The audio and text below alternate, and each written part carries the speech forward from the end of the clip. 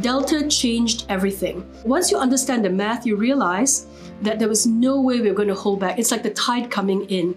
You're holding back the sea with broomsticks. In today's episode of Doctor Explains, we asked Prof to share with us why vaccination is so important.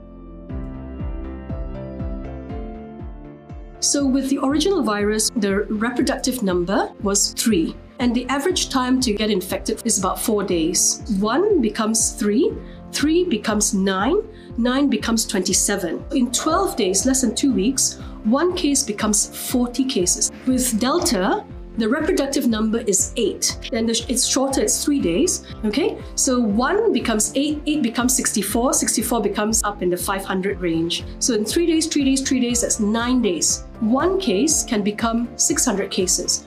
That's why we've got 3,000 cases a day now of COVID.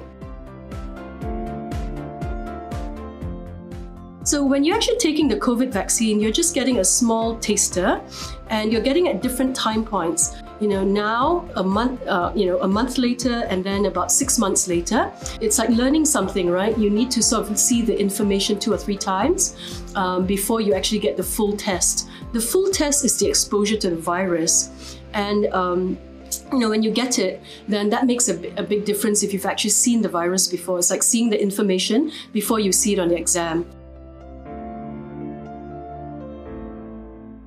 Vaccination prevents transmission of COVID.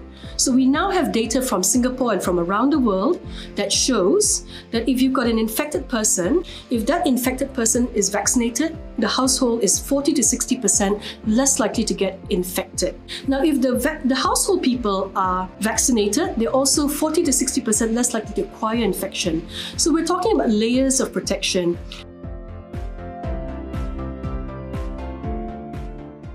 Vaccines do prevent infection. Vaccines do prevent COVID. Vaccination is like an umbrella. When you have an umbrella and it's a light rain, you're going to stay pretty dry. But if the rain is coming down really heavily, you get pretty damp, okay? But you don't get soaked. So that's the difference. When it was a light force of infection in Singapore, there weren't that many people who were vaccinated getting infected.